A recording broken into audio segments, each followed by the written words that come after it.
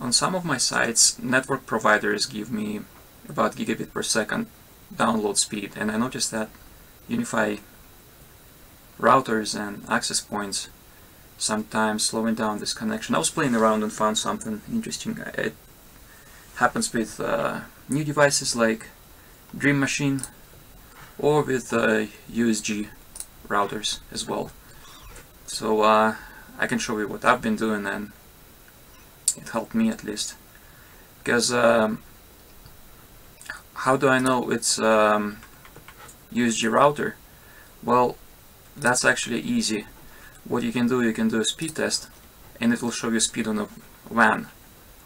When you do, and then after you do a speed test with connecting your laptop with a gigabit connection link, and do the same speed test, and it shows only 300. And it's definitely something on a machine. So I was changing a few settings to make first router faster on a LAN connection. So what I was doing, it's disabling DPI, threat management as well, disabled. This is one thing. Another thing I noticed on the router itself, like, let me show you. So you go to Dream Machine, now I'll select the router, and you disable MSS clamping. Some people were successful just to switch into 1455, not me. I just disable MSS clamping, and after that my LAN speed goes to a gigabit, which is good. But then I notice my wireless is still slow, about 300, and I noticed that on Unifi access points, channel width default one is pretty small. So what you do, this one is 40 by default. You go and do it 80 or more. Like for example this guy. You go to access point, and you need to do it on each access point and switch it from 20 to like 160 or 80 for 5 gigahertz channel, and 2.4 as well. You switch from 20 to 40. And of course you need to check on your phone if you connect it to 5G or 2.4G, because they perform differently. And let me show you the same thing on USG, same settings, just in different place.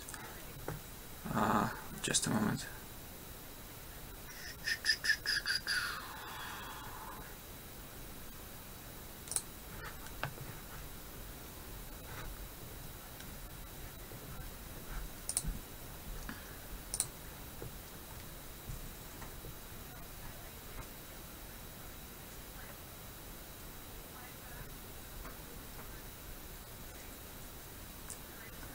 So on USG it's similar. You go to your router settings,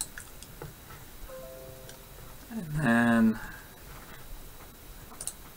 advanced, and right here you switch to disabled as well, and then apply, and that's what you need to do. And on access points, on each and every access point, the same thing. You go into radios, and pretty much this one you need to switch from 40 to 80, and that one from 20 to 40. And again, DPI, sometimes you need to disable this thing, and threat management as well. Sometimes you need to disable this thing. I hope it helps. It definitely helps me. Thank you.